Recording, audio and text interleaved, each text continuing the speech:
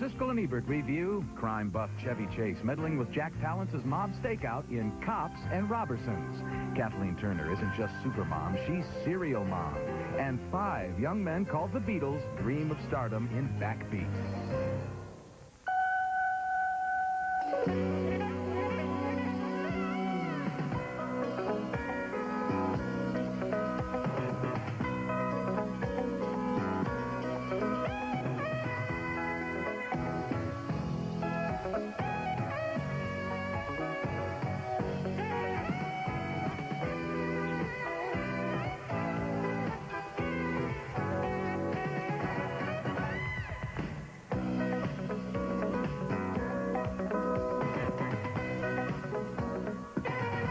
Surely you don't think that Beverly was involved in this? She did it. Aimed the car right at Mr. Stubbins and mowed him down. Shut up, Scotty. Kathleen Turner seems like the all-American homemaker, but she's really on a murderous tear, killing all of the bores in her neighborhood in the comedy Serial Mom. One of 5 new movies we'll be reviewing this week on Siskel and Ebert, including new pictures with Chevy Chase, an Alaskan Husky, and a story about the early years of the Beatles. I'm Gene Siskel of the Chicago Tribune. And I'm Roger Ebert of the Chicago Sun-Times. Our first movie is Serial Mom, directed by John Waters, who in movies like Polyester and Hairspray has specialized in ripping the lid off of suburbia and revealing the decadence beneath. He does the same thing this time in the story of a suburban mom, played here by Kathleen Turner, who seems to be the soul of sanity, but is in fact a raging psychopath. The slightest suggestion is enough to trigger one of her murderous rages. It takes 90 to 100 years for a tin can to decompose, and she still won't recycle. Cost the taxpayers millions of dollars last year, but she don't care nothing about the national budget. I hate Mrs. Ackerman. I hate her, too. I hate her guts. You know, somebody ought to kill her. Yeah. Give her a happy face, and then recycle her. For the sake of this planet, somebody just might. Mom seems so normal, however, that even after suspicion starts to grow, her family can't believe it. Her daughter is played here by talk show hostess Ricky Lake, whose first starring role was 6 years ago in John Waters' Hairspray. God, they will never get a boyfriend. When the serial mom goes on trial, she makes a good initial impression on the jury, but then she begins to seem increasingly odd. Juror number 8 here is played by Patricia Hearst. I've known the Sutphin family for 16 years. Dad, Eugene, was my dentist.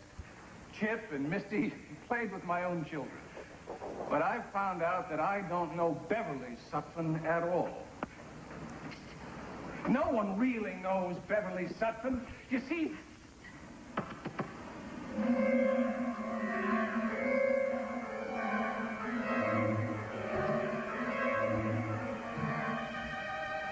Beverly Sutphin is insane.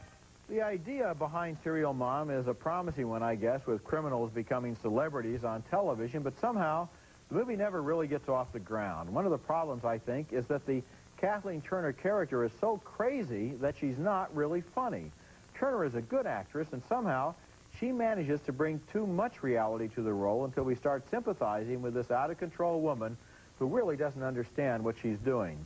The result is a movie where a lot of the miscellaneous stuff in the background and the corners of the movie is very funny, but the central situation somehow seems more sad than anything else. I think that's where the problem is, right at the center of the picture. John Waters used to make some very edgy, dark comedies with a 300-pound transvestite named Divine in the center of his pictures.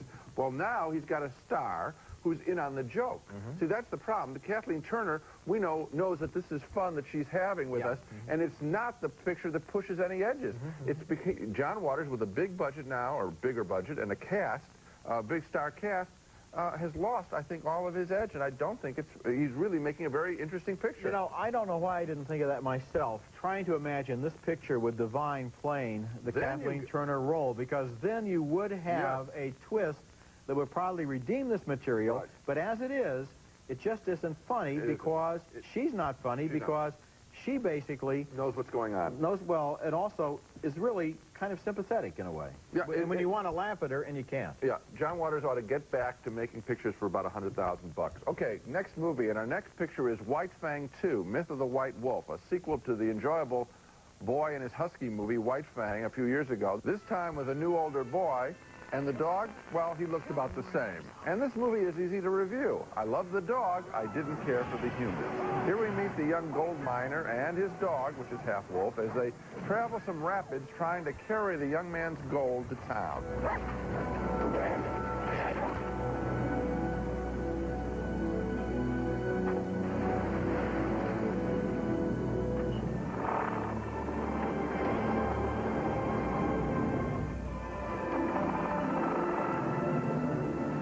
Barely survives the river and is taken to an Indian camp to recover. Well, naturally, he's nursed back to health by the prettiest Indian maiden, but they have a cultural conflict.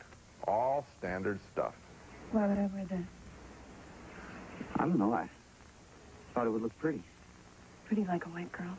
The bad guy pretends to be a missionary who hangs around the Indian village and torments the natives, trying to get them off their land. And also here, he's trying to get rid of the boy, too, offering him a bribe to leave, even though the kid is mistaken for an Indian god. I'm losing my patience with you, Henry. These people might think you're something special, but I know you're not. Now, I'm warning you. Don't go back up that mountain. I don't know. I would have thought White Fang 2 would have been an easy sequel to make well. Just give us more adventures in nature with the boy and the dog, or even the dog alone. We get so little of that. The story with the Indians was boring at all times. I can't even recommend White Fang 2, I think, for nature-loving kids. Well, that's exactly who I would recommend it for. I think for young kids, it's an adventure film. It's a lot of fun. It's exciting. Really? It's outdoors. It's kind of Indiana Jonesy when they fall down the shaft into that mine and get involved in the chase with the miners. And that's what the movie is intended to be. Now, I've read White Fang by Jack London. It's a book about a dog, basically, and the humans have very supporting roles. They have not done that here. In fact, one of my criticisms of this movie is that the dog is off-screen a lot of the time. But at the same time, seen for what it is, first of all, the violence is not too violent. The bloodshed is not very bloody. There's a ringing endorsement. No, I'm talking about this movie as exactly what it is. Let's say for grade school and junior high school kids, it's an exciting Saturday afternoon movie, and that's what it is, Gene. I don't think that it has any of that because it doesn't... the central character, the dog, is lost in the picture, Roger. They never make the dog into the central character. The kid is the central character. He's a bore. Well, according to you. When we come back, Chevy Chase is thrilled when his house is chosen for a stakeout in Cops and Robbersons. You be good cop. I'll be bad cop. You are not a cop. You're getting spooked, Jake.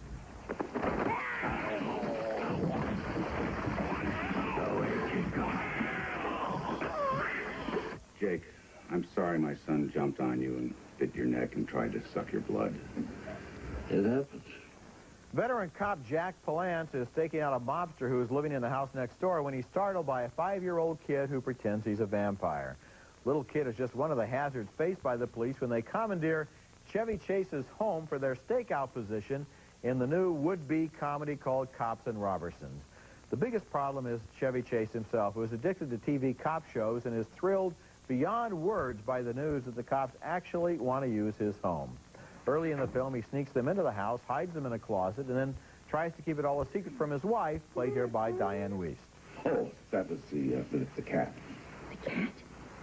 What's the cat doing in the closet? Who knows? Be doing anything in there, door's closed. Norman, let the cat out of the closet. I can't do that, Helen. Why not? Because I'm training her. She was a bad cat, and I'm disciplining her. Bad cat. Very bad. What's going on? Nothing. Go back to sleep.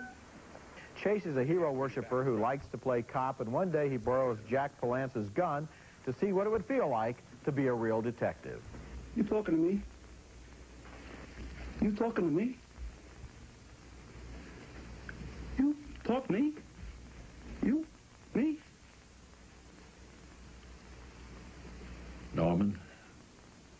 One of the macho things Jack Palance does is roll his own cigarettes, but when Chevy Chase tries to imitate his hero by sneaking around the gangster's house, he's cornered by mobster Robert Davi, who calls his bluff. Never learned how to roll myself. No, I learned this from an old Rastafarian friend in college.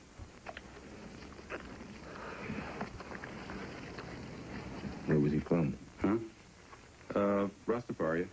There's not much that's funny and certainly nothing that's original in Cops and Robbersons, and one of the most frustrating things about the movie is the intelligence level of the characters. The movie was directed by Michael Ritchie, who made one of last year's best and smartest comedies called The Positively True Adventures of the Alleged Texas Cheerleader Murdering Mom, and that was a smart comedy. This is a dumb one. It's too bad when you see a director like Ritchie, who really has it in him to keep you thinking, and he doesn't try. It's the script. I didn't laugh once. No. The jokes are simply not funny. Chevy Chase, unfortunately, I don't know. I mean, has he worn out his welcome in the entertainment world? He didn't work in the talk show. He's involved here in a script that his character isn't fun. He doesn't have any edge to him. No. Chevy Chase could be out next month with a hit movie. Well, it's all material. He was good in those Fletch pictures. He should know. Of course, and Michael Ritchie directed the Fletch pictures, too. They should know better than to try and palm this stuff off. But you're right, it's in the script. Now, don't dump on Chevy Chase. He's a funny guy in the right material, which is true of almost any comedian. This is the wrong material. It is the wrong material. Coming up next, the early days of the Beatles, focusing on the man known as the fifth Beatle, who would leave the band early to pursue an art career.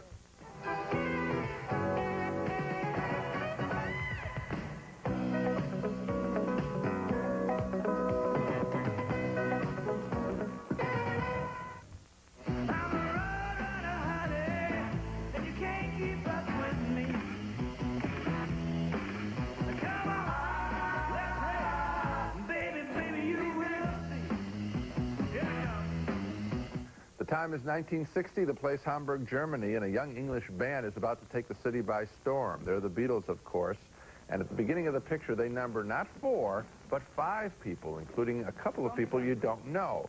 The band's first drummer, Pete Best, and a bass player named Stuart Sutcliffe, John Lennon's very best friend. You are how old? 18. 18. Everything's cool. Everyone's 18. 18 in February.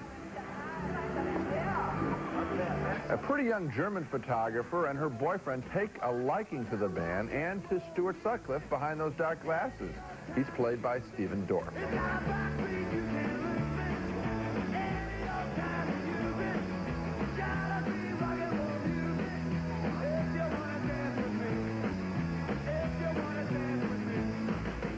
The other key character in the film is John Lennon, played uncannily well by Ian Hart, who has played him before on film. And Backbeat is very good at portraying John Lennon as a driven, sexually conflicted man with a marvelous sense of humor. Actress Cheryl Lee plays the photographer who would inspire the Beatles' mop-top look. Why don't I let you into a little secret just between the two of us? I'm not angry, sister. I'm desperate. I think you're jealous. Jealous? Oh, yeah, jealous of who? Jealous of Stu. Jealous of me. If you are a Beatles fan, any scrap of information about the group is fascinating. Even this old show business movie scene of musicians being turned on to drugs. I was thinking more along the lines of a steak.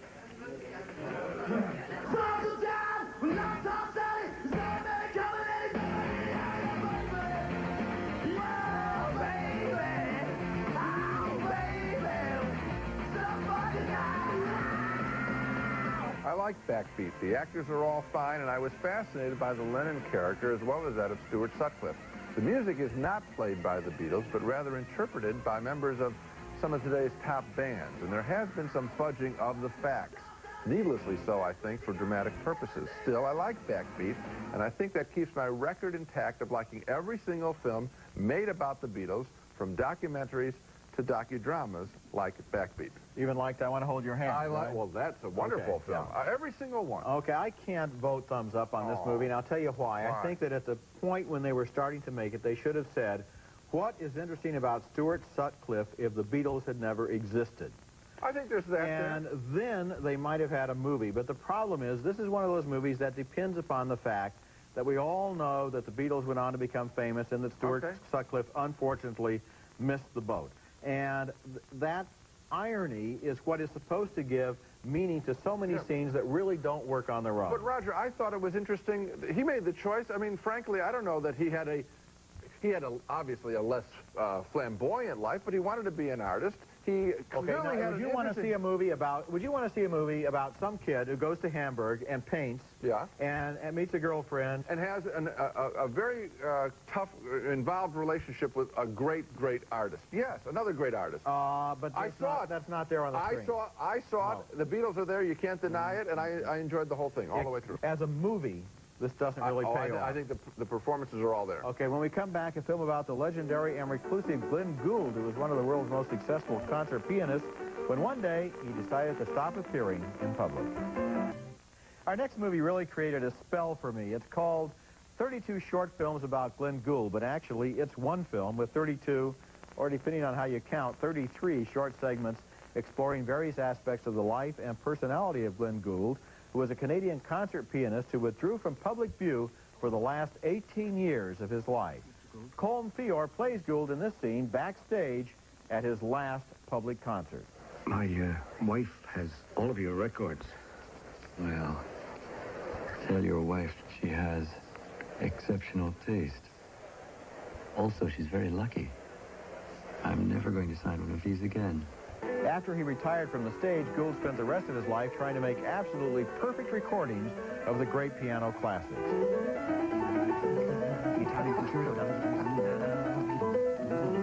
You know, this is really good. I really think we have something here.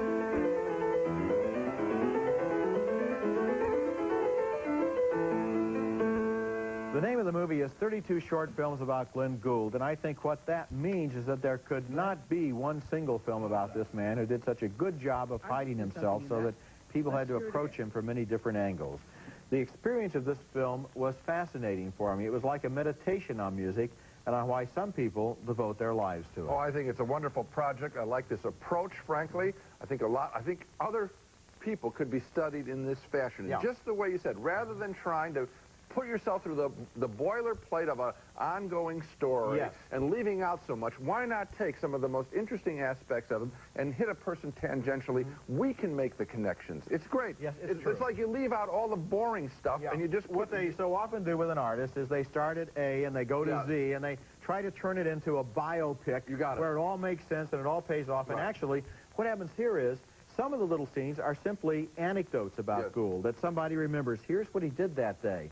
And I've always thought about that, and I want to show you how it worked for me. I just thought of it. This is like Awake, where you're eavesdropping and people are telling stories to each other. You remember when he did this? You remember when he did that? Yes, and somehow that evokes the person so much better because they're taking characteristic scenes. The other thing you didn't mention on why he retired, and I think the film does explain it very well, is that he also didn't like, I think he viewed art as very political, and he didn't like the superior-subordinate relationship of the audience and the artist. He felt that every single person deserved to have the best seat in the house, and he felt that he could only give them that through his record. A fascinating guy and a fascinating film. Coming up next, inspired by Holly Hunter's recent Oscar win for playing a mute character, our video pick of the week, which features another memorable movie character who doesn't speak. Siskel and Ebert's video pick of the week, brought to you by Orville Redenbacher, the first and last name in popcorn.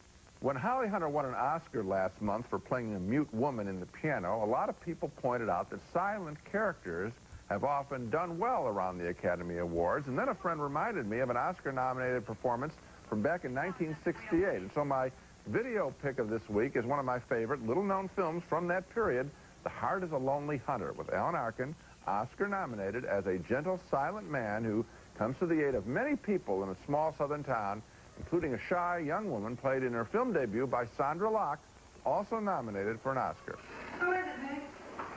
Oh, there's somebody about the room, Mama.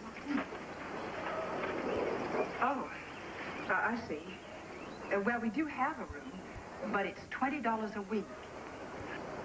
The Heart is a Lonely Hunter is based on a Carson McCullers novel, and the film is very good at describing in a quiet way the whole world of this town, in the way that the Alan Arkin character moves through this world like a compress, taking and removing the pain of others. It's a beautiful film recommended for moviegoers of all ages, and it's my video pick of the week. Now let's recap the movies we reviewed on this show. 2 thumbs down for Serial Mom, the John Waters comedy with Kathleen Turner. The one-note satire wears thin very quickly. A split vote on White Fang 2. Roger calls it a rousing adventure story, but I enjoyed the dog more than the human characters. 2 thumbs down, way down for the dismal comedy Cops and Robbersons. A split vote for the docudrama on the early years of the Beatles called Backbeat, with, for me, an uncanny portrait of John Lennon and his friend Stuart Sutcliffe, who would leave the band. Roger didn't think the picture justified itself except for its association with the Beatles.